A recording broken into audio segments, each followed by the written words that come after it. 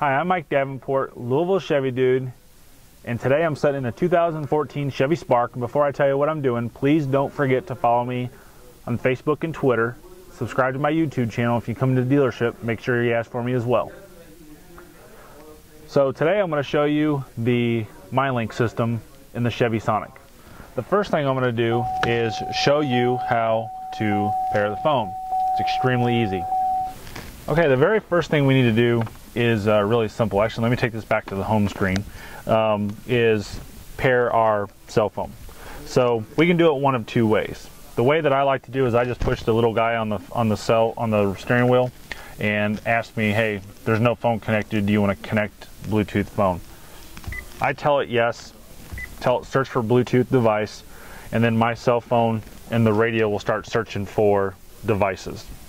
So once they find each other, you just push the button. There you go. It's found it. It's going to connect it. Say yes. Say pair on your cell phone. That's how easy it is to connect your cell phone to the Chevy Mylink system. Now I'm using an iPhone 5.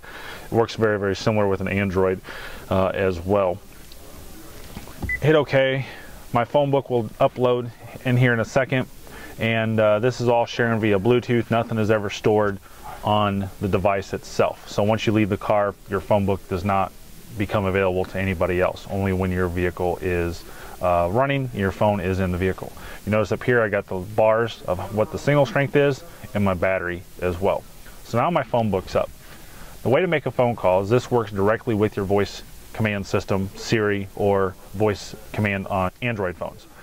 So the little guy with the waves that went out of his mouth, hold that in for about 3 seconds. Call Louisville time temp. Calling Louisville time temp.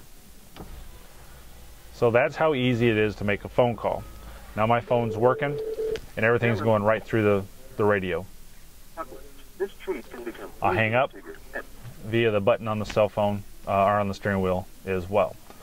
Now another really great feature that I love, and I want to connect my phone to this one because it's better. Now I'll take that back. I'm going to show you this first. Everything does go through Bluetooth. So if I want to listen to music, here you go. Here's my music coming from my iPhone via Bluetooth. Okay, so now let me show you when I connect this with the USB port. We have what's called Grace Note technology. Now it's reading, and there's the album art for that particular music. So that's an advantage of connecting it with or tethering it with your USB port. But another advantage is I'm not losing any battery life.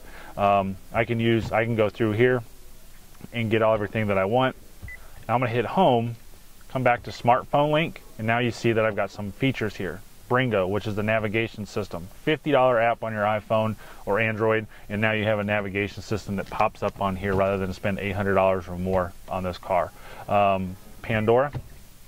So now I'm going to load Pandora, and now my Pandora is working through my phone, or through my radio from my phone, and you can see I can't even use Pandora on it.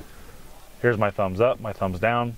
If I want to add an artist or a track, if I want to bookmark it, if I want to pause it, if I want to go to the next one. And the really cool thing is if I want to go to different stations that I have on my Pandora.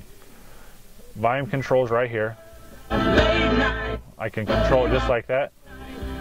If it's real loud, I can hit that and mute it. It's very, very simple. Coming into telephone, I don't think this is a feature that most people are going to use, but it is in there. If I want to bring up my phone book, there's my phone book. Again, I don't know what the reason to use that is other than just saying push the talk button and go from there. If I want to search for someone, again, I don't think it's a feature that I'm going to use much. So, but now I'm getting names to come up over here. 401. I've got over 3,000 contacts in my phone. So it's again, I don't see a point using that, but it is available to you. In your audio, you bring up your sources, and we got the volume again going crazy here. So we'll come back to that. So if I want to go to iPod, I can do that. If I want to go to AM or XM radio, I can do that. It's very, very simple. Again, back to smartphone link. If I want to listen to Pandora, it's that simple as well. Now the great thing about the Chevy Mylink system is this is an open source radio. So I suspect having some apps available for this.